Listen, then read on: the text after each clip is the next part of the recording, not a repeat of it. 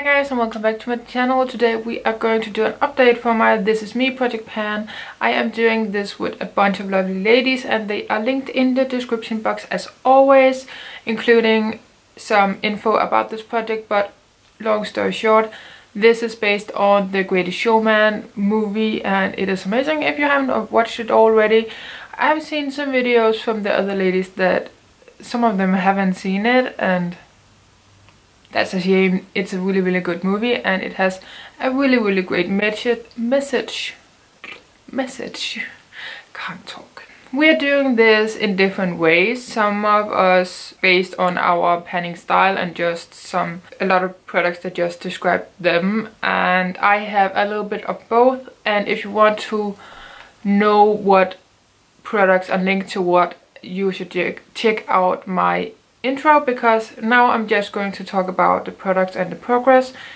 It will take too long if I'm going to repeat myself for the next 6 months, because we are doing this until March, I believe. Let me check. Yeah, March 28th. So I can't believe we have already been a month into this project. I sat down to do my makeup today and I was like, when is the update for This Is Me? And then I was like, that's tomorrow. Okay, then we need to film the update today.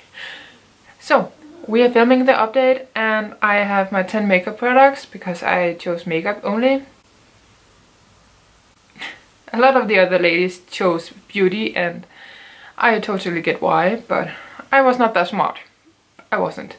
The first one I want to talk about is my blush from W7. It is called Candy Floss and this is a bright pink, cool tone pink. I was going to say shadow. That's a blush. I have it on today. The camera kind of washes it out. When I apply it, it is a stark, bright baby pink.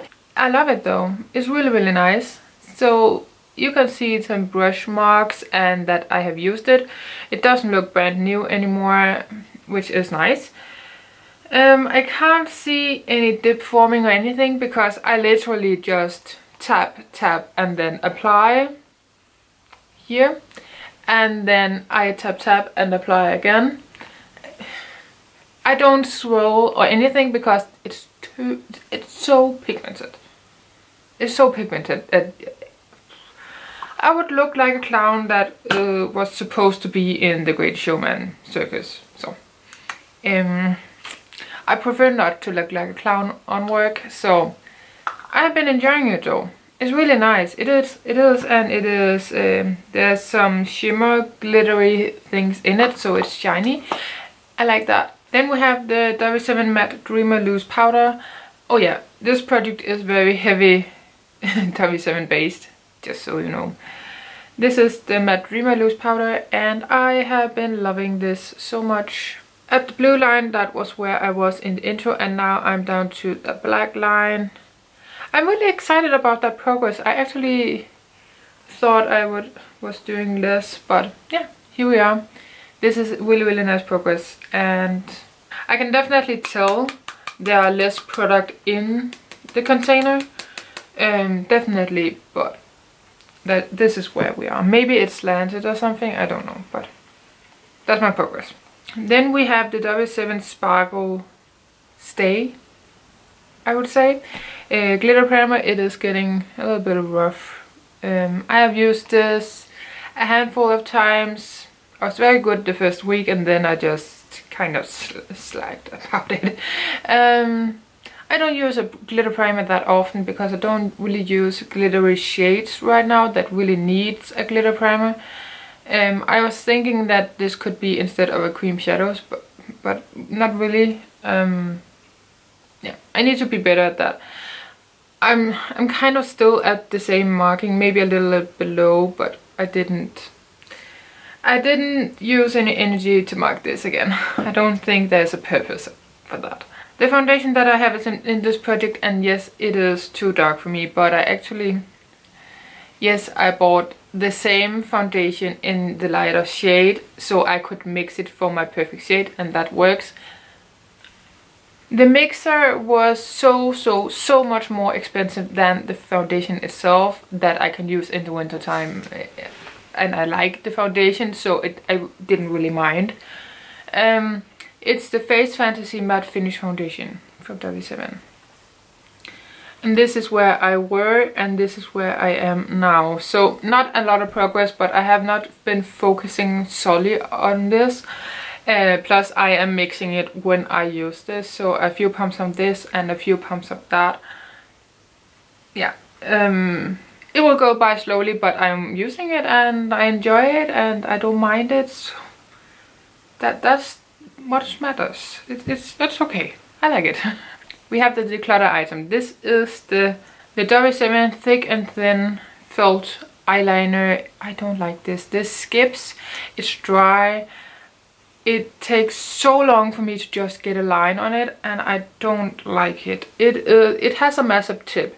I don't mind that per se, but it's just really annoying and dry. I think it's expired, so this is going in the trash. And to replace that, I chose a few liquid liners that I really wanted to get some use out of before I don't want to, but I kind of have to declutter these by the end of the year because they are getting older and they are going right above my eyeball. So I think yeah, and plus I don't really use them, so I really wanted to put them in this project just to play with them. It is the NYX Vivid Bright eyeliners, the green, the purple and the blue. I had the purple in my whole collection project pan at the beginning of the year and really liked playing with some purple eyeliner, so I thought I was going to play with the two other as well to get some use out of it. And this is just one item until the end of the year, so I'm fine with that, and I'm actually excited to be playing around with some color even though it is fall and winter time. An item that I haven't used at all, it is the, okay, that's a lie, I've used it once. It is the W7 Night Light highlighter or something like that. It is really brightening, so I can use it kind of as a highlight corrector thing before my concealer and foundation, but I just forget it every single time, and then I have done my foundation and powder and then I was like, dang, I should have used this. It's still there, I can still manage to get it done, I just need to remember to use it. A concealer that I have not focused a lot on, but I have used a few times.